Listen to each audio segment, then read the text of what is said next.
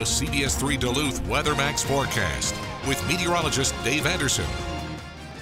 Twin low pressure systems with fronts interconnecting the two indeed feasted on the warm moist air here today and created a bit of havoc here in northwestern Wisconsin in the past 4 hours. And there's still a threat for some parts of Wisconsin, looking at a tornado watch in effect until midnight for these counties marked in the yellow, including a good slice of the Upper Peninsula as well.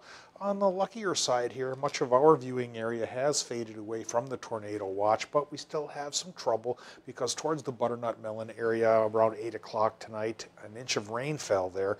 And so now we have a couple of other advisories to talk about. We're looking at a flood advisory in green and a flood warning in red for parts of Ashland, Iron, Sawyer, and Price counties. That's in effect until at least 11:45 tonight.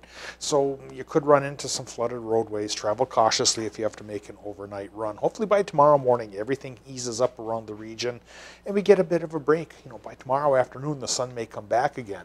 Maybe not forever, but it'll give us a couple hours worth of a break. And we'll get a break then because, you know, actually towards the Butternut area, Melon area earlier this evening, they had a tornado warning going on for about a half hour. Haven't heard any reports of damage. Hopefully everybody made it okay. Right now at the airport it's 60 degrees, relative humidity 80%, west wind 3 miles per hour, so westerly winds at 3, very gentle compared to what a twister can do. Air pressure's pretty low at 29.51 inches of mercury or 999 millibars. All right, let's get into the Doppler right now because we're still looking at that line of storms that I mentioned is stretching from Omaha, Nebraska up through the Keweenaw Peninsula here, and we're still seeing a line of it bubbling through parts of northwestern Wisconsin and the UP as well. And there's some redevelopment behind this cold front that's causing all of this that could bring another round of showers and storms to International Falls or Crane Lake, Bike, Ely, Winton, places like that as the night goes on, maybe even Silver Bay, Isabella, and Grand Marais, Grand Portage too. So we're not out from under the gun yet. Keep an eye to the sky and an ear to CBS 3 and we'll help guide you through and track these storms until they finally pass away. And like I mentioned, hopefully these two low pressure systems pass away tomorrow. Higher pressure will build in for a little while, and I think we'll have some sunshine by Wednesday afternoon, and it may stay dry and reasonably sunny through Thursday morning. But as early as Thursday evening, yeah, another round of rain could come around that could stick with us through Friday morning. The weekend coming up ahead, folks, in the mountains here towards Idaho and Montana, they're expecting a record-breaking snowstorm.